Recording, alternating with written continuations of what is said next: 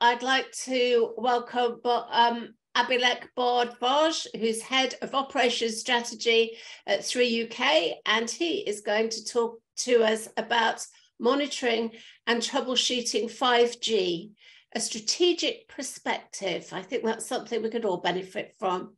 Welcome. Thank you, Annie. So in the era of 5G, of distributed cloud native microservices, and evolved expectations from a business perspective, customer perspective, I think monitoring has never been more critical to the success of especially a telco business. However, monitoring and troubleshooting is often seen as complex and overwhelming, especially technically. So hopefully this is a change from a purely technical perspective by bringing a strategic perspective to the table, which can be often a practical and helpful guide for maturing our 5G monitoring and troubleshooting operations. So my name is Abhilekh Bhardwaj. I'm the Head of Operations Strategy and CSI at 3UK. And here I go. So as I said, monitoring and troubleshooting is seen from a technical lens, and the context is often forgotten, or at least not paid enough attention to. And that begs the question, where does most of the monitoring and troubleshooting happen? And I'm going to simplify monitoring and troubleshooting by calling it as M&T, sometimes in the subsequent slide. Hope that's okay. And I think when I ask that question, the answer naturally takes me to the NOC. And in the nature of the NOC, as we have seen traditionally, has been manual, consolidated, centralized, and that was a big step up from the previous era, where we almost did not have any NOC or very basic NOCs. And they are typically located in a suburb or a small city with call center seating and shiny LED TV screens. But the main point is that all people, process, and technology are supposed to be located in the same area, same location, because that's the nature of the traditional NOC. And this often gets reflected in the monitoring solution, which has been monolithic, on-prem, with lots of manual workflows. And the process of monitoring has been segmented between various teams, and almost no one looks at it from an end-to-end quality of service perspective, primarily because of lack of tooling. The tools are hard to learn because they need special technical expertise, which over time makes operations difficult, as the pressures, which I'm going to talk about in the subsequent slide, need to be addressed. For example, one would need to be a 3GPP call flow expert to troubleshoot the call flows. The good news is that the NOC is evolving, and it's evolving fast. And in not so distant future, I would expect an ideal 5G NOC to be digital, if not fully, at least mostly digital, distributed, so that we don't really need to have all the people in one physical place, and basically have the operate from anywhere principle, which effectively also means, but incidentally, operate from any screen, because you'll have mobiles and tablets giving you the kind of information that you need to operate. So that begs the question: if the NOC is distributed, isn't it better to put the monitoring solution in a similar format, i.e. in a distributed cloud? Although that's just one of the reasons why cloudification of monitoring might be a good thing. And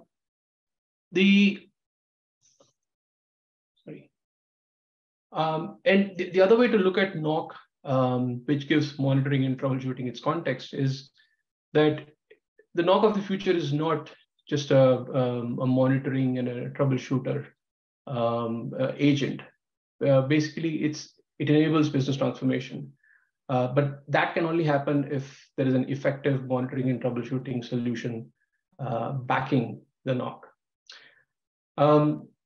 In fact, TM Forum has there's an article on the TM Forum website which I came across, which has a quite good NOC vision blueprint, where most of the key capabilities on the right-hand side that you can see are delivered based on solid monitoring and troubleshooting solution. For example, the zero-touch management, self-healing, open integration, and intelligent dashboarding, to say the least.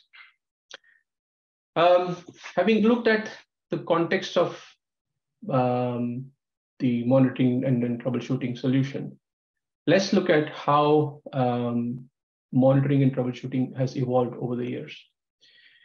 And I think monitoring and troubleshooting, or M&T, has struggled to catch up with the technology evolution. There's a clear gap between where we are, where we need to be. Starting from the 2G and then to some extent 3G era of physical network function, we evolved to physical and virtualized, a combination of PNF and VNF technology estate. Moving on to distributed cloud, which still had virtualized network functions, and now with 5G SA, we're moving to cloud native or CNF network functions. If we treat monitoring and troubleshooting as a capability and think mathematically, the M&T function can be described in as given on the screen. The monitoring and troubleshooting of 5G is equal to monitoring and troubleshooting of what's new in 5G, what's new in 4G, what's new in 3G, plus the basics. And I think in my experience, before we start thinking about or worrying about concerning ourselves with the new shiny stuff in 5G or 4G or 3G, we need to ensure that the basics are not ignored, because that's the foundation. On the key stakeholders which are impacted because of the struggle to catch up with the technology evolutions are the NOC, as I said earlier, the service operations, security operations, and the customer operations. And all of this has a big business impact.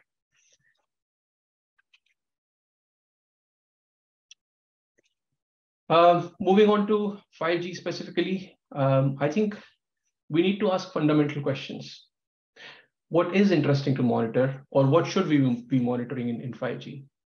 And what and how we might need to troubleshoot in 5G. To answer the questions above, we need to know what is critical for the business, which leads us to the question, what are the customer use cases? So starting from the top, the key 5G challenges are the new demands that are being put to support diverse use cases, immersive AR, VR, real-time video surveillance and analytics, cloud robotics, process automation, for example, railway and travel automation. The second is the customer expectations, which put an ever-increasing demand on quality of experience monitoring to fulfill key 5G performance promises of ultra reliability, low latency, high bandwidth services. Customers are, at least in some parts of the world, they are expecting things like an individual drop call rate to be reported on their bill. And that's interesting, because that puts a huge load on monitoring and troubleshooting infrastructure of the telcos. The third point about the technology estate being distributed, hyperscalable, cloud-based with a dynamic network topology, which changes with time or changes every second, also has unlimited, logically unlimited number of network functions based on what is required at any given point in time. Application instances, microservices, all this makes monitoring cloud native resources very tricky. And fourth, the number of devices, especially because of the IoT evolution. Now, all of these 4 points are something that I consider as above the line, in the sense that they are visible and the changes can be seen. But there are a number of things happening which are kind of below the line, which are not that visible, not talked about, or not addressed in the wider public forums. And these are mainly three of 5, 6, and 7. So ops teams are drowning in overflowing data lakes. We have a data lake, right? We have data. Fine. The quality is may not be 100% or close to be close to 100%.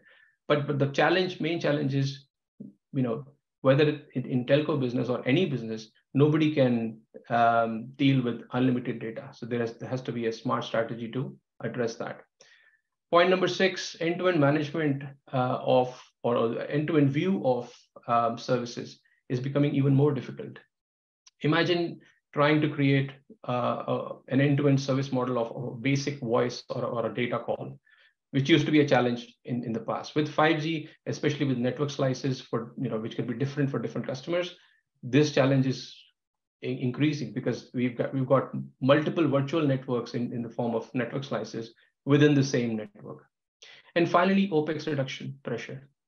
As I said earlier, this is a challenge which is often not ignored, but it's not talked about because people assume that if there's a new technology, then there has to be some spend on it. But I think there's a practical challenge that especially operations team face from an OpEx management perspective. And on the right-hand side, you can see some of the use cases. And I would say most of these use cases are still in the developing stage because the exact requirements of latency, throughput, and reliability are fast changing. But we do have a broad idea. So effectively, all in all, this gives us our high-level objectives from or challenges from a monitoring and troubleshooting perspective. So we haven't yet answered our 2 questions of what should we be monitoring in 5G and what and how we might need to troubleshoot in 5G. And this is a slide which kind of, I hope you agree with me that decoding this challenge or this topic is complicated. And this is probably why whenever there's a major incident, the ops teams, the teams troubleshooting, the technical teams, they go into a tailspin. And the reason for that is there are multiple layers of monitoring. As you can see, there's a layer from a customer perspective, there's a layer from a service perspective, end-to-end service perspective, as I said earlier. And then there's a layer from a resource perspective, things like network traffic, cloud infrastructure. So, and all of these have different needs. So at the customer level, there's a need to monitor individual customer or subscriber experience or even device experience. At the service level, end-to-end voice and database services. At the resource level, the cloud infrastructure, as an example. And the typical issues that we see at the customer level are, okay, for a specific MZ, what's happening and why it's happening, or for a specific IoT device. At the service level, it's voice and data service degradation, the network slice performance issues, which again, we are starting to see, but I think there's a lot of maturity yet to take place in that area. And from a resource layer, we know we have struggled with from a cloud infrastructure or network perspective. And the tooling required, hence, is different. So we have different tool set for different layers. There is customer experience management tooling, there's service assurance platform for service layer, and then there are multiple virtual and physical probes and packet capture and visualization tools, the element management systems and network management systems, and then so on. So all of this comes into play whenever there's a major incident. So taking from a resource layer, if we take core as an example, that can be further so there are layers within the layers, right? So core has a data layer to monitor, the control plane to monitor, the user plane to monitor, and something called as core slice, which needs to be monitored or managed. So there are different things to troubleshoot in each of these layers. Some of these are individual resource components like databases, mobility management, network function, policy management function. At the user plane, there's user plane function. At the core, from an end-to-end perspective, there are individual services to be monitored. As I said before, the different network slices for different customers need to be monitored as a service or an end-to-end service. Let's try to, this is a logical architecture for core. And the purpose of showing this is to emphasize the components and interfaces that need to be monitored, or which can be of interest to monitor for 5G monitoring and troubleshooting. I won't go into the details because that's for another session. But if we try to dig a little more deeper and talk about the session establishment when it comes to troubleshooting the call flows. So beyond the components and interfaces, there are call flows which are helpful for troubleshooting service degradation issues for customers, for subscribers. Without going into the details, you can see how the components interact, and what we need is some sort of a tooling which helps us with a visual picture of what's happening in these call flows. And this is where packet capture and packet visualization tools are helpful. Again, I won't go into the individual steps, but this is just for one session establishment call flow. And then we talk about network slices, and monitoring network slice parameters and customer experience can be tricky. So we saw the logical architecture before. If on the left hand side you can see the almost like a physical architecture, which ranges from the new radio to all the way to the central cloud. And the end-to-end, if we have to measure the end-to-end network slice parameters like latency, bandwidth, availability, then all these needs to be stitched together and needs to be reported on a real-time basis.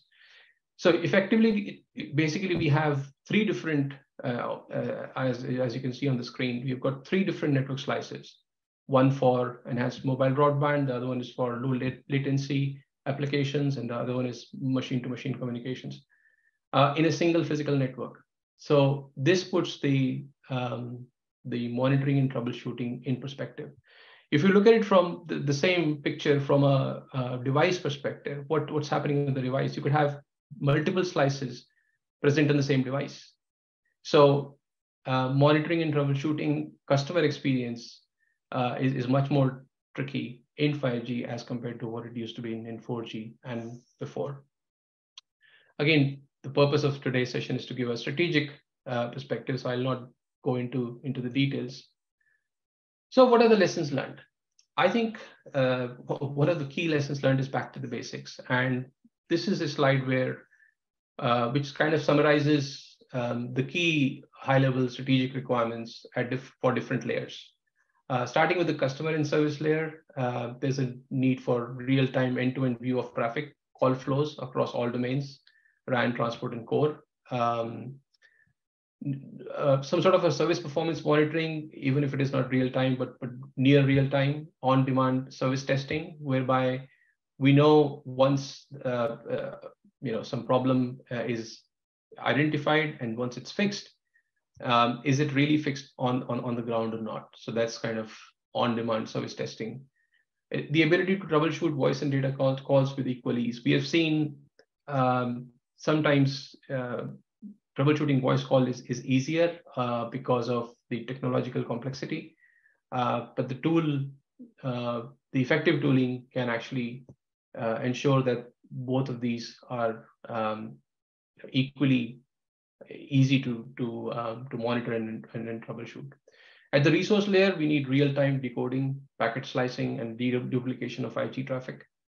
Deduplication is important, and that's one of the ways how the size of the data that needs to be stored or transported can be managed. Real-time health performance monitoring of infrastructure. That's a given by any cloud platform, for example. Capability to automatically generate events and alerts. Appropriate level of granularity of data, like events, KPIs, and alerts, so that we don't have to wait for 15 minutes or half an hour before we start reporting the improvement or the change in metrics or KPIs. So we need to ensure that all the different network functions have that level of, or support that level of granularity that is required by the business. Ability to simultaneously capture and analyze data in near real time. This is important because there's no point in trying to analyze, or there's little point in trying to analyze something that happened 2 weeks ago. And for all layers, we need near real-time dashboards for tracking metrics and KPIs, capability to push relevant data. This is again from a data management perspective. How do we ensure that we only store and process that much data that we really need from a package perspective and the telemetry from infrastructure. Plug and play capability between legacy and new solutions. From an OpEx perspective, this is a must-have.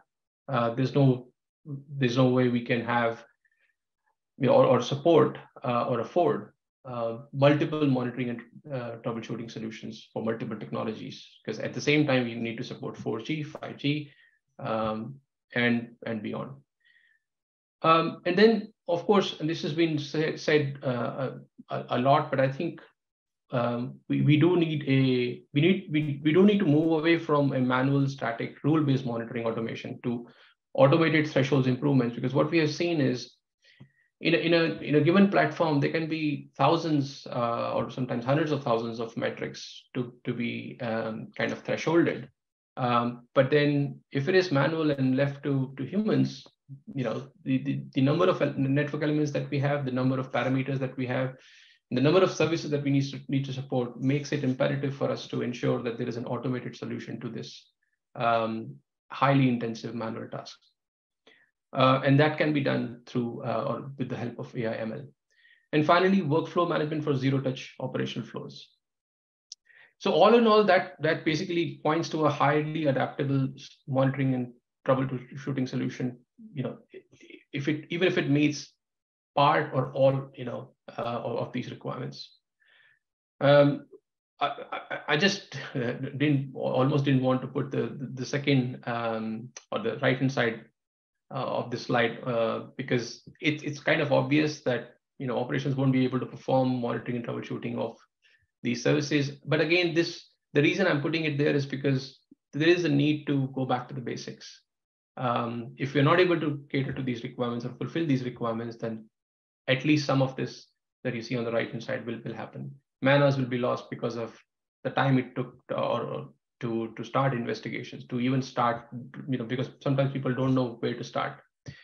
And even after the fix is implemented, it will take too long to understand and confirm whether the service has recovered. For example, the point about level of granularity of data as an example.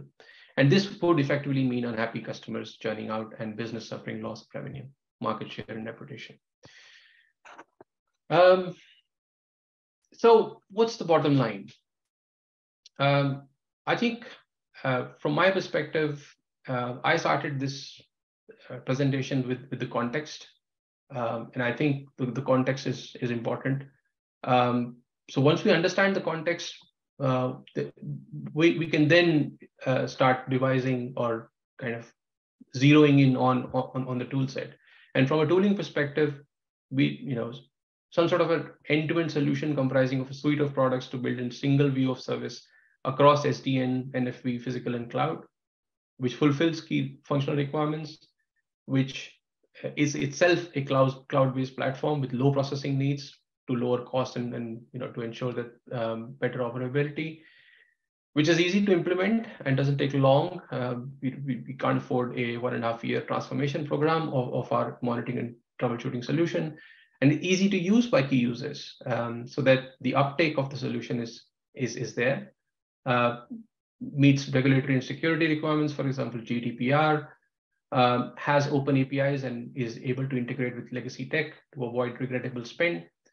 And finally, supports automation of service workflows to ensure that the time it takes to, from production of data to insight generation, the latency is kept to a minimum and decision-making can happen in near real time.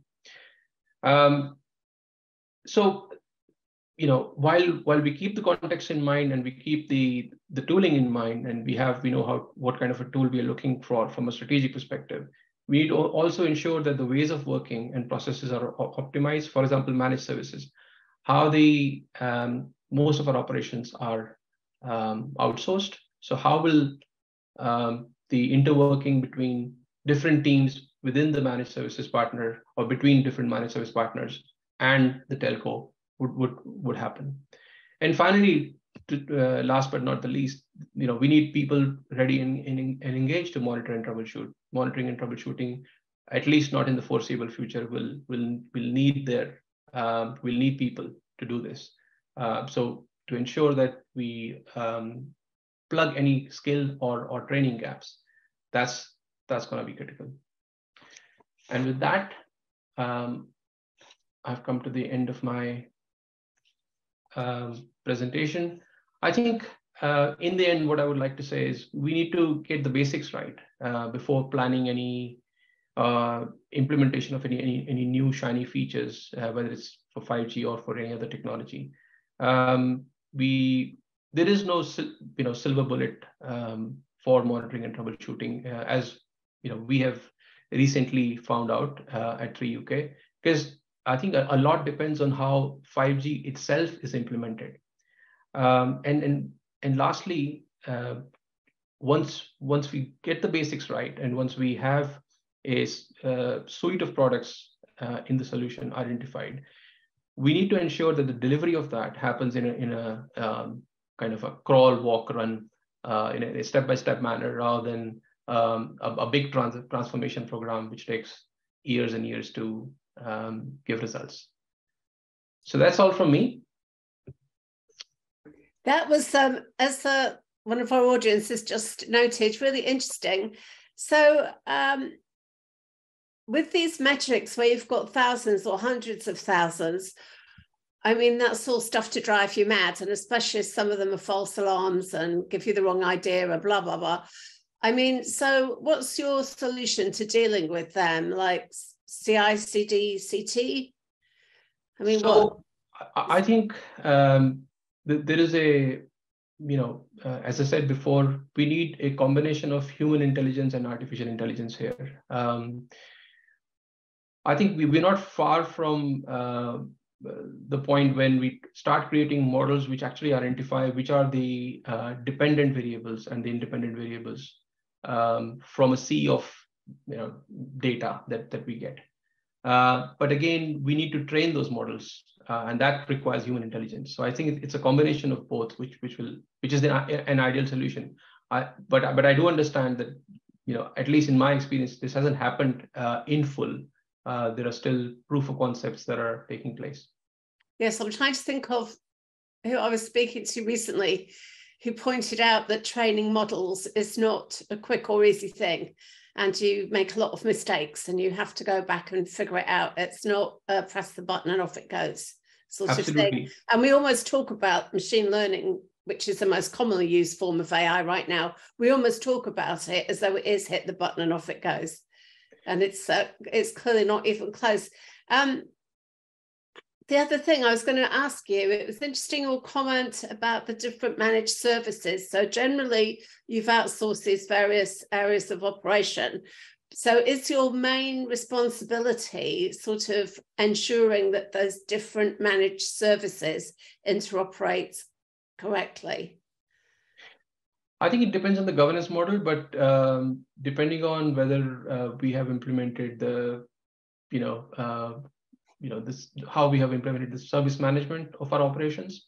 So if we are the, when I say we, I mean if the telco is the mediator, so sort of lack of a better word, then it's telco's responsibility. But what I've also seen as a model is that model itself is outsourced to a prime or a major managed service partner, who then manages the other managed service partners on behalf of the telco. So both models work.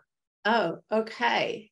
And I was going to say, have you got a preference or any comments on which works better? Or I guess because every operator and where they are and where they want to get to is so different, I guess that's probably quite tricky. My personal preference is that I always take a hands-on approach, which means that I would like, it's not a question of control, it's just a question of knowing what's happening in my network.